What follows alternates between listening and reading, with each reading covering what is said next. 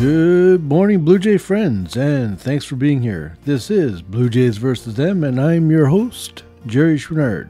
If you're new here, I hope you'll stick around and become a regular listener. I want to welcome back all my regular listeners. I'm in complete awe that people actually wanted to listen to me every week. Seriously, thanks for tuning in. Or is it clicking on? Oh, whatever. Well, thanks for continuing to come back. The Jays have now played 27 of their 33 spring training games, and that leaves only 6 games left. At the time of this episode's publishing, next Thursday is the season opener. Are you as excited as I am? If you have any questions or comments, you can now go to the website at www.bluejaysversusthem.ca. That's bluejaysvsthem.ca. You can also find my social media links on the website. Here's what we'll be covering in this week's episode. We'll do a recap from last week, continue our segment of stats for pitchers and batters, the Blue Jays score and record for the past week of spring training, WC elimination round and championship, and a look at the week ahead in Grapefruit League schedule for the Jays, season predictions for the AL East, and some closing remarks. Last week's episode was just over 16 minutes. I tried to keep the recaps short. In some cases, there wasn't a whole lot of highlights to talk about. Next week, things start for real, so I'll try to finish across the typical stats line for both pitchers and hitters. I can come back to this segment perhaps in the off-season or next spring. Let me know if you've enjoyed this segment. Did I cover a stat that you didn't already know or weren't sure about? Is there a stat I didn't cover that you wished I did? Or did you find it a complete waste of time and wished I'd used that time to talk more about the games? Comment and let me know because your feedback is crucial. Last week, I continued across the pitching stats line and talked about the holds, saves, and save opportunities. The next few columns of a pitcher's stat line would be IP, H, and R, and those stand for innings pitched, which is self-explanatory, H, which is hits, as you might have guessed, and R is for runs, which is runs allowed. These are often found only on expanded stat lines, so I'll skip over to what I will refer to as a quick stats line, which includes G for games, wins, losses, and ERAs, the previously mentioned IP, followed by SO, which is strikeouts. Of course, that's any time a batter gets called on strikes. Here's something I didn't know for years watching baseball. Have you ever seen fans post their series of Ks on the side of a fascia, usually in the upper decks? For years, I didn't understand why they would post the Ks backwards. Seriously. For years, I didn't know it meant called strike. I just thought they didn't realize it was backwards. You know, it's tidbits like this I decided to do this segment in the first place. Okay, well that brings us to WHIP, which stands for walks, hits, innings pitched. The formula for WHIP is walks plus hits divided by innings pitched. So anything under 1 I consider great. Anything above 2, well, that's probably a concern. I think that should do it for now. Again, let me know how you feel about this segment. Okay, now for the batters. Last week I touched on doubles, triples, and home runs. I also talked about the ground rules. This week, let's look at RBIs, walks, intentional walks, and strikeouts. An RBI is a run batted in, but don't let the name fool you. The run doesn't have to be batted in to be an RBI. An RBI is awarded to the player at the plate whose play resulted in a run or runs being scored, with 2 exceptions, an error and a double play. I actually didn't know that about the double play, so I learned something here too. So what does count? Obviously a hit that brings in a run.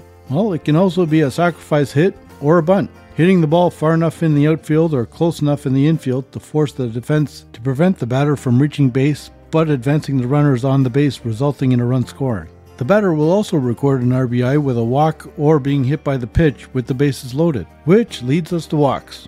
On the stats line, the BB, which is base on balls, which is when a pitcher throws 4 balls which are deemed outside of the strike zone by the home plate umpire, assuming the batter didn't swing at them, of course. With the new pitch clock, they'll also be awarded a called ball when the pitcher doesn't begin their windup within the allotted time. Then there's a stat for IBB, which is intentional walks.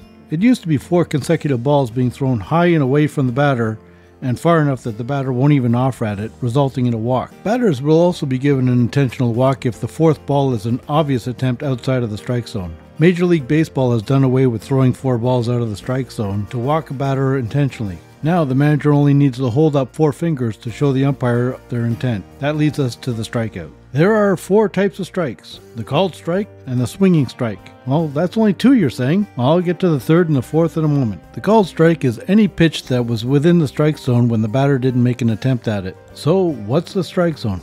Yeah, some umpires don't know either. The strike zone is the protected area that is directly over and the width of the plate, above the batter's knees and below the midpoint between their shoulders and the top of the pants. Most will call it at the letters, which refers to the lettering of the jerseys, and also a famous podcast. Of course, a swinging strike is any ball missed by the batter, regardless of whether it's in the strike zone or not.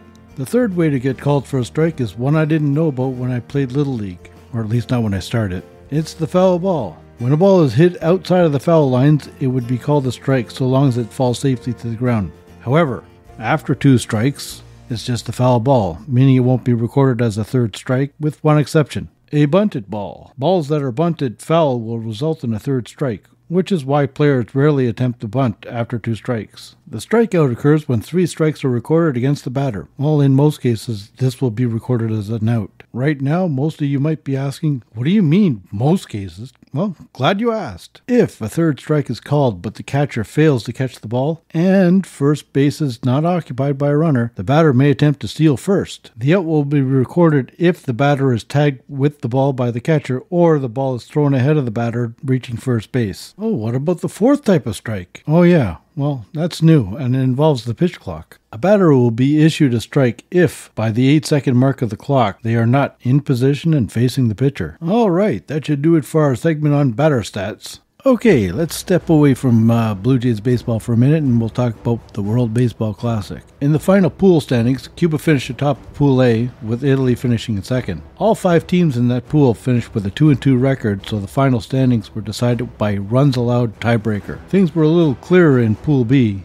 with Japan going undefeated, finishing first. Australia came in second with a 3-1 record. Pool C did come down to the final day's matches. In the end, both the United States and Mexico had a 3-1 record, but Mexico finished on top with a first tiebreaker in head-to-head matchups. Canada's loss to Team Mexico on the final day put them in third with a 2-2 record. Pool D, much like Pool B, had a clear 1-2 finish as Venezuela went undefeated and Puerto Rico with a finish of 3-1. In quarterfinal matchups, runner-up Australia in Pool B played top seed Cuba from Pool A. Cuba won 4-3. The second quarterfinal match was between top-seeded Japan from Pool B and the runner-up from Pool A, Italy. Japan beat Italy 9-3. The third quarterfinals were between Team USA, the runner-up from Pool C, and Pool D winner Venezuela. Venezuela would fall to Team USA 9-7, who would go on to face Cuba in the semifinals. The final quarterfinals saw top-seeded Mexico narrowly defeat Puerto Rico 5-4. Cuba fell to the United States 14-2 in the first semifinal. Team Japan defeated Mexico 6-5 in a dramatic come-from-behind walk-off win in the second semifinal and was the home team for the championship game. Japan was awarded world champions after defeating the United States 3-2. The final inning couldn't have been played out any better if it was scripted, unless you were hoping for a victory from Team USA, of course. Shohei Ohtani, pitching to his LA Angels teammate and arguably one of the best hitters in the league, Mike Trout. Team USA is down by 1 run, 2 outs, and none on. The count is full. Ohtani throws a sweeper down and away for a swinging strike 3. Game. The Jays entered the week, well, my week being Thursday to Thursday anyway, with a grapefruit record of 12-7 after defeating Pittsburgh last Wednesday. Last Thursday, they went to play Baltimore. Zach Thompson got the start, going 3 complete, giving up 5 hits, including a home run, 4 runs, and struck out 3. Leo Jimenez led off with a double and would score the first run off a single by Addison Barger. He would later score the Jays' second run off a Nathan Lucas single. They were held off the score sheet until the top of the 9th inning when they scored 2 more runs, not enough to defeat the O's this day. The final score, Toronto 4 runs off 10 hits with no errors, Orioles 7 runs off 11 hits with 1 error. And on Friday, the Jays had a double split squad day against the Phillies. In Clearwater, Chris Bassett got the start, giving up 1 run off a 1-out home run in the first, going 5 complete with no walks and 1 strikeout. Eric Swanson took the loss, allowing 3 hits, including a 2-run homer in the 6th. Zach Pop allowed the Phillies their 4th run, but it would be enough. Toronto only managed scoring 2 runs. The second run came off a Cam Eden leadoff home run in the top of the 6th. The final score, Toronto 2 runs off 5 hits with 1 error. The Phillies had 4 runs off 10 hits with 1 error. In Dunedin, the Jays would also fall to the Phillies. Kikuchi managed only 3 1/3 innings, allowing 2 earned runs off 1 hit. Although he struck out 3 batters, he also gave up 3 walks. The final score, Philadelphia, 8 runs on 9 hits, no errors. The Blue Jays 1 run off 6 hits with no errors. The Blue Jays hosted the Yankees on Saturday, and Bowden Francis got the start pitching 3 innings. Striking out 5, he gave up 2 earned runs off 3 hits with 1 walk. Both runs came in the top of the first. The Jays would answer back in the bottom of the inning with 1 run of their own. They would score 2 more runs in the second and 2 more in the fourth. The final score, New York 2 runs on 6 hits with no errors. The Blue Jays had 5 runs off 6 hits with no errors. Sunday, the Jays took on the Rays at the Trop. Alek Manoah got the start, pitching 6 strong innings, allowing 1 run on 5 hits, and striking out 4. The Rays starter, Drew Rasmussen, went 5 innings, giving up only 2 hits and no runs. Striking out 2 batters, and a 2-out walk to Yandy Diaz, followed by a hit batter, set the table for Harold Ramirez's RBI single in the third, the game's only run. Final score? Toronto had no runs on 3 hits with no errors, and the Rays got 1 run on 6 hits with 1 error. The Blue Jays won't have long to face the Rays in the regular season. Tampa will be in town on April 14th for a 3-game weekend series that'll close out the first homestand. Monday, the Jays were in Lakeland to face the Tigers. Gosman got the start and pitched 5 strong innings. He gave up 3 hits, no walks, and struck out 6. Adam Simber was in line for the win after coming into the pitch in the bottom of the 7th. Jay Brown earned a hold, pitching the scoreless inning in the 8th, and Trent Thornton pitched the 9th without allowing a hit, striking out 2 with no walks. The Jays scored 2 runs in the bottom of the 8th and 3 more in the 9th off a Devontae Brown home run. The final score, Toronto 5 runs on 5 hits and no errors. Tigers 0 runs off 5 hits with no errors. The Tigers will be in Dunedin for a 6 o'clock game on Saturday for their final meeting of spring. The Jays had a day off on Tuesday, and on Wednesday the Jays hosted the O's for their final meeting of spring training. Jose Barrios got the start, pitching 5+ innings, giving up 6 hits, including a solo home run in the 6th inning. He struck out 5 and walked 1. Jordan Romano got the save, allowing 1 hit, and struck out 1. The final score, Baltimore 1 run on 8 hits with no errors. Blue Jays 2 runs on 4 hits with 1 error. The 2 teams will meet up in the regular season when Baltimore comes to the Rogers Center for a weekend series May 19th. The Jays finish off the week with a 3-4 record and taking their Grapefruit League record to 15-11 with 1 tie. The Blue Jays only have 6 more games in spring training, starting with today's game. The Jays will travel down to Fort Myers, this time to face the Minnesota Twins in Hammond Stadium. This will be the second and final meeting of the spring with the Twins. Last Wednesday, the Twins handed the Jays a 7-0 loss in Dunedin. Their first meeting of the regular season will come on May 26th when the Jays go to Target Field in Minnesota for a weekend series. On Friday, the Jays will play host to the Phillies, and then on Saturday, the Jays will host the Tigers for the final time before the regular season. The next time the Jays will play host to Detroit will be for their home opener, April 11th. Sunday, the Jays will be in George Steinbrenner Field for their last meeting with the Yankees until the Jays travel to the Bronx for a weekend series at Yankee Stadium on April 21st. Monday, the Jays will play their final game in Dunedin of this spring against the Phillies, and on Tuesday, they will wrap up their spring training in Baycare Park to face the Phillies for the final time until the Jays go to Citizen Bank Park in Philadelphia for 2 games on May 9th. This is it. Next Thursday, the season opener.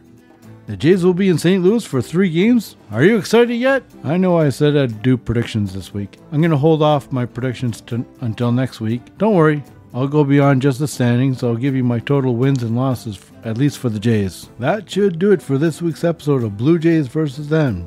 Once again, I want to thank you for spending a little bit of your time with me while I talk a little bit about baseball. I hope you'll join me next week for the final episode of spring training, which reminds me, next week is the first game of the regular season. How should I title the episode? Should it be Spring Training Episode number 7 or Regular Season Episode 1? If there are any questions or comments, you can leave them on the website right below the episode. You can find my links to Facebook and Twitter on the website. Again, the website is bluejaysvsthem.ca. That's bluejaysvsthem.ca. Next week, we'll recap the previous episode, finish off our look at the stats definitions, recap the final week of spring training. I'll go over some of the changes in the regular season, home and away discrepancies, we'll start that, look ahead at the first week of regular season. You can now find this podcast almost anywhere podcasts are available. now including iHeartRadio. If you are listening from a podcast provider, please subscribe and give the podcast a positive rating. It doesn't cost you anything, but it really helps the podcast a great deal, and it would mean the world to me. If you came across this podcast on Twitter, please like the tweet, reply, and retweet it. On Facebook, please leave a reaction, comments, and feel free to share the post. Again, these things don't cost you anything except a fraction of your time, but it helps to bring awareness to the podcast, and it really does mean the world of difference to me. I'm just starting it out, and every little bit helps. As always, I've been your humble host, Jerry Schminnard, and you've been listening to Blue Jays vs. Them. Once again, I want to thank you for spending your time with me. Join me next Thursday and every Thursday of the regular season. Until then, take care of yourself, take care of your loved ones, and have a wonderful rest of your day. And let's go, Blue Jays, let's go. Bye.